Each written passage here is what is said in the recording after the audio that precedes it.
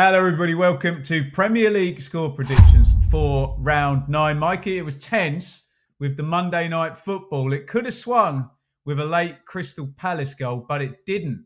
So I've taken the win last week quite handsomely, actually. 10-4. I was bob on.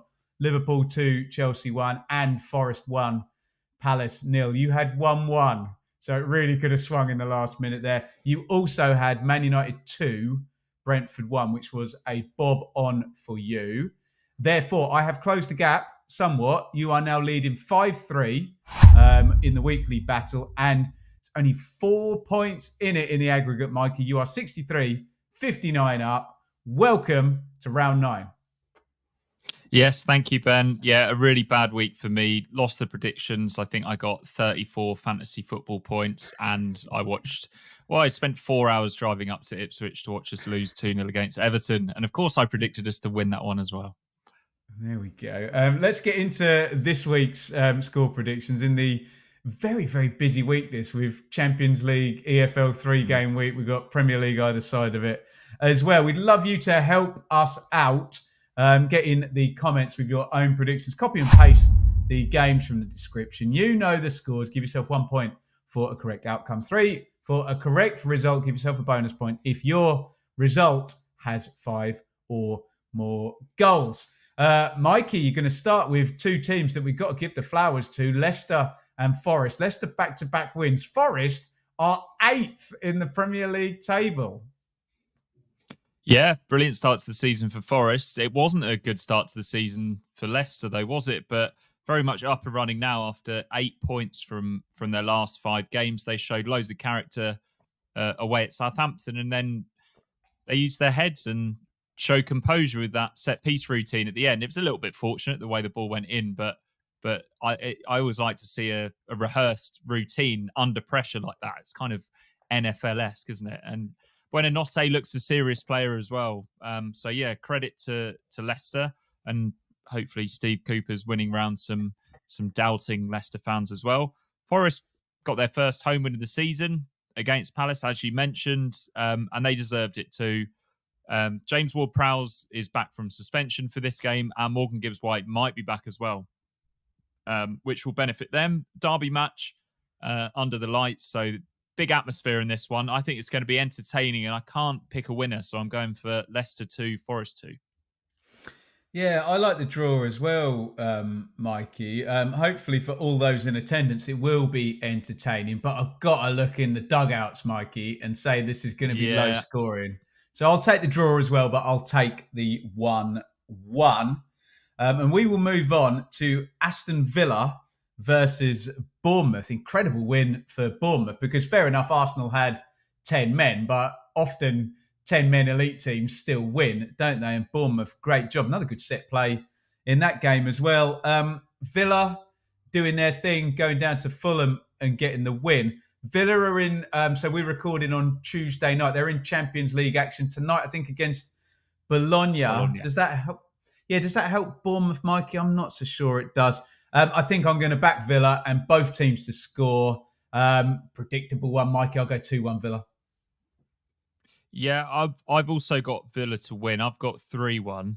I predicted them to lose at Fulham, and yeah, hands up, I was wrong. I was very wrong in the end, really. Villa just very skillful, really superb tactical manager, but they're also big and physical, aren't they?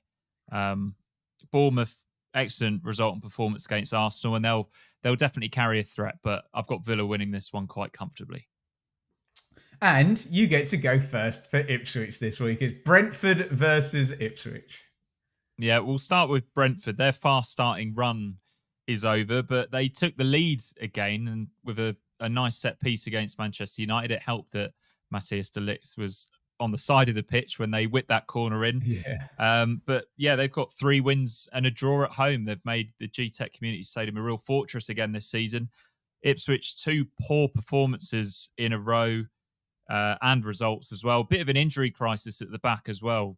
We mentioned Tuanzebe last week being injured. He's going to be out for a while.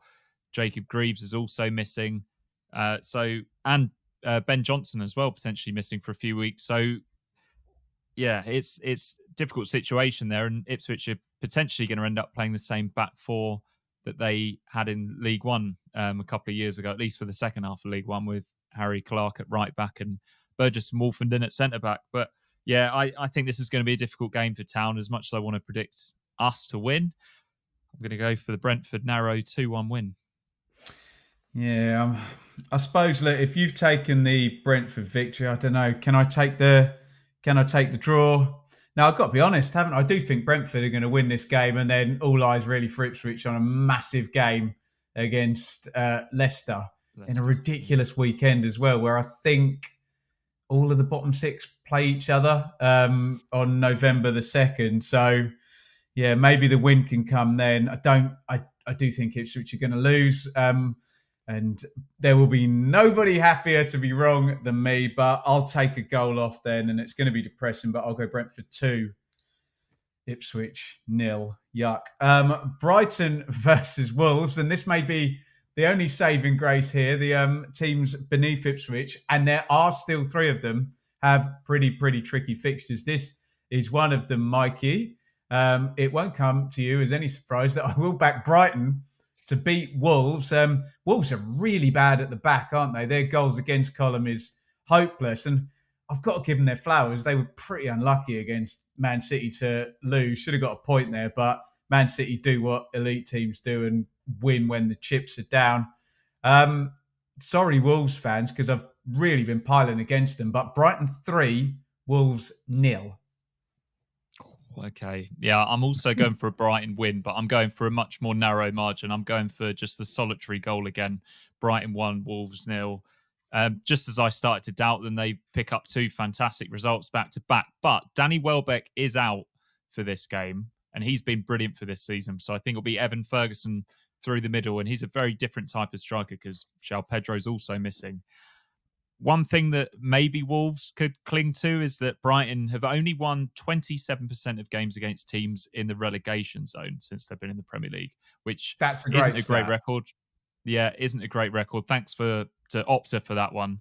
So maybe something to cling to for Wolves. But yeah, I'm going for the Brighton win. Also, one of those brilliant stats, which is completely unfalsifiable, because can you imagine going back and checking who's in the relegation zone at whatever point Brighton played everybody? So, yeah, absolutely tremendous. I'm not questioning the validity of the wonderful stats that Opta hand over to Mikey every week. Blue Monday is proudly brought to you in partnership with our friends at Atwell Solicitors, your ideal legal partner for work on property or business law. Their client care has repeatedly been recognised as outstanding, and they are people-focused with a plain English approach which sets them apart. They have offices in Ipswich, Colchester and London, and to find out more, head to atwells.com. Now, where are you going to go with this one, Mikey? Because it's Man City versus Southampton. We both went for Arsenal to smash Southampton. Didn't happen. I wonder whether the bonus point is going to be played by Mikey. Yeah, so I'm going for Man City, surprisingly, Ben, by quite a big margin.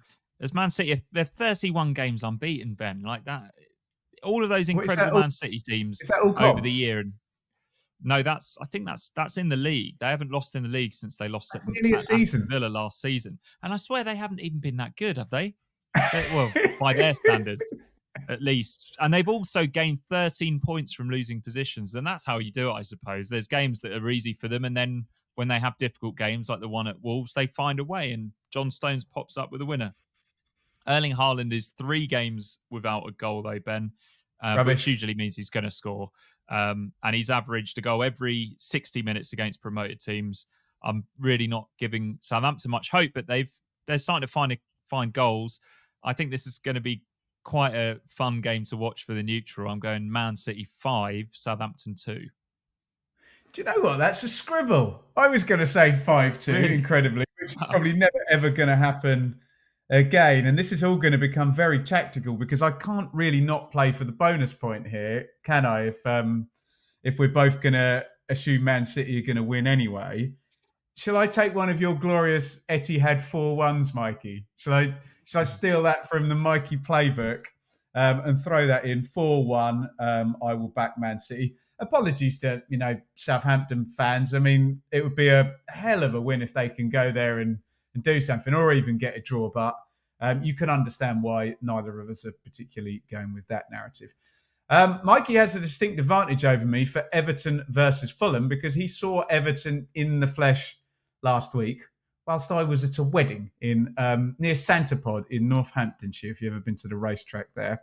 I have seen Fulham, though, and it doesn't make it any easier to call because Fulham are very robust, but Everton are improving. I wonder whether this one, we might have to go down the middle.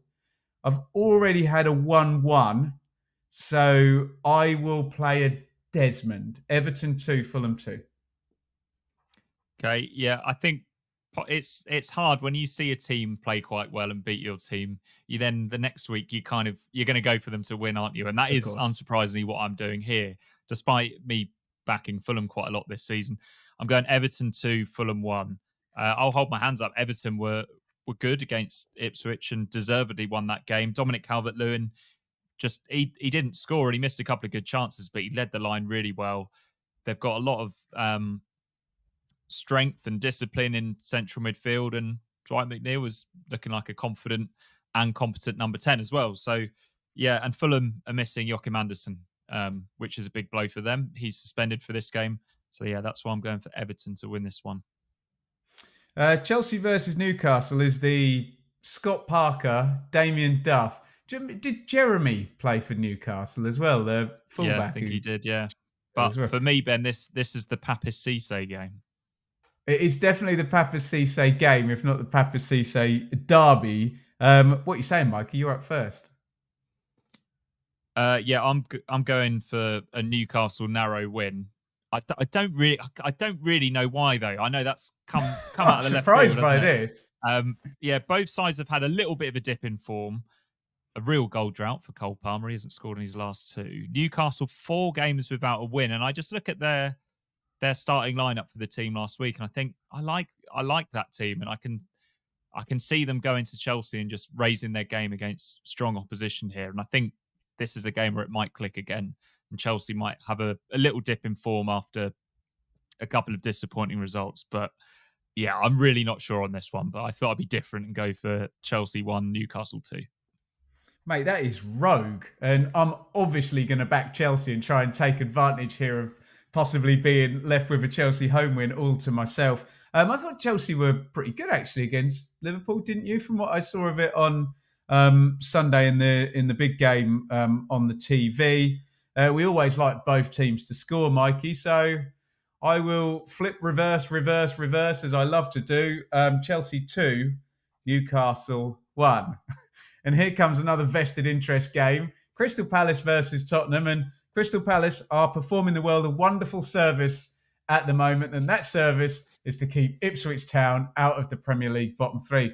But I have to say, Mikey, and I know it's very difficult not to view everything through the premise of the team you support, but having seen West Ham easily beat Ipswich and then go to Spurs and lose heavily makes me quite high on Spurs and what they can do here at Palace. I still think it'll be tight and low scoring, but I've got to back Spurs here.